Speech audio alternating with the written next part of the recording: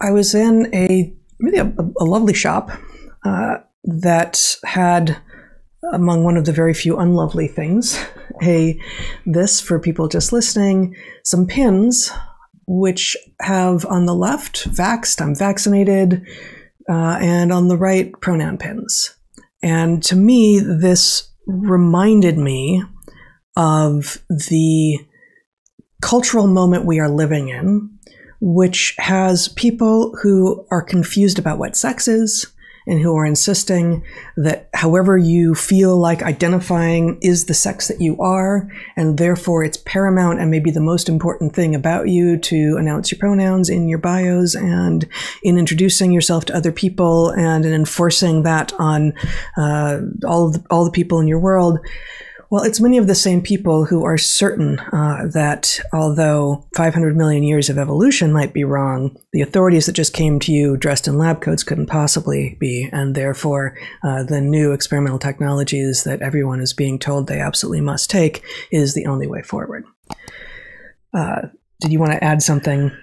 Yeah, I wanted to introduce, I wondered, and this is completely consistent with where you're headed here, when you see a consensus and you also see coercion, you see people who depart from the consensus being punished, and you therefore know that some percentage of the consensus is the result of people who fear saying otherwise, and that what might be objections or diversity of opinion shows up as silence.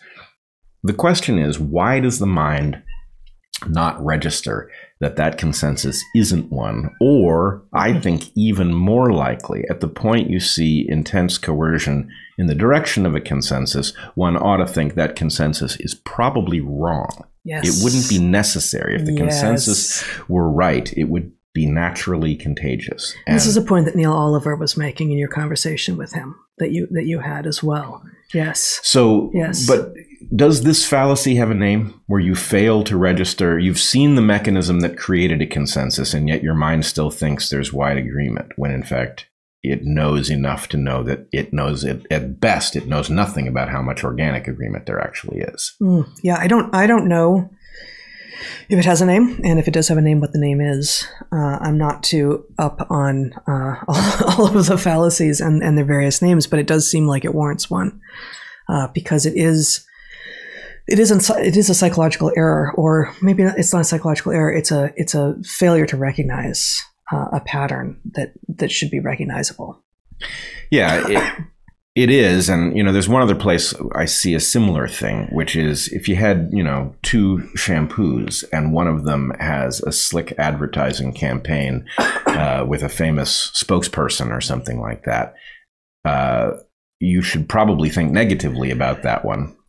So anyway, I guess the point is, why do, this basket of pins here are people purchasing things, broadcasting something downstream of a phony consensus, which is a funny thing to do. Of course, we don't know how well the pins sell, but the fact that they're sitting there means that somebody expected they would. Yeah. And I saw this just moments really after the reason I was in North Portland was to pick up a beautiful piece of art that I had commissioned many months ago, and just a small piece of glass. And I had a conversation with the artist, who's lived in Portland for I think maybe all of her life, but at least since college, and she's in our age range, and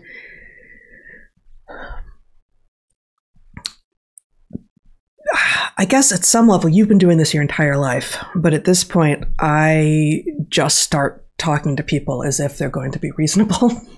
Rather than being careful about not saying things about which the forced consensus would seem to make us believe that everyone probably disagrees with me and therefore you better not go there.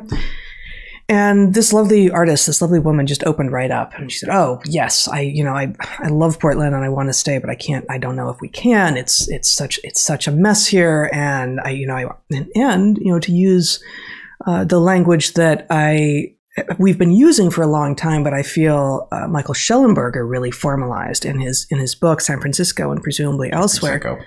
San Francisco, yes, the book San Francisco, I can never say it, is we have had our compassion weaponized against us, right? We are told, oh, if you don't basically allow those people to have terrible, terrible lives on the street in front of you, then you are being uncompassionate to them. And no, that's actually not compassionate any more than it is compassionate to let a child cut themselves or starve themselves or believe that they are a different sex than they are and therefore need to start to medically transition. None of these things are the compassionate thing to do. So let's go. Hold on. Back to your point, though. Your point was that you open up to people and you tell them that you're actually not part of the consensus. And at least in my experience, it's actually rare that anybody actually pushes back on behalf of the consensus. It's like there's this thin veneer of like, we all agree on that. And then you say, well, actually, I don't. And people are like, yeah, me neither. You know, so, you know, no doubt there are people with whom that wouldn't work. But I think the question is, how tiny a minority is that? Yes. How tiny a minority is it who appears to be driving culture and policy at a increasingly global level for all the rest of us on behalf of not even them? But even if they think it's for them, and even if it is for some tiny portion of them, sorry, no. Tyranny of a tiny minority. Not okay. And in part, it's being allowed to happen because we are being told that it's a majority.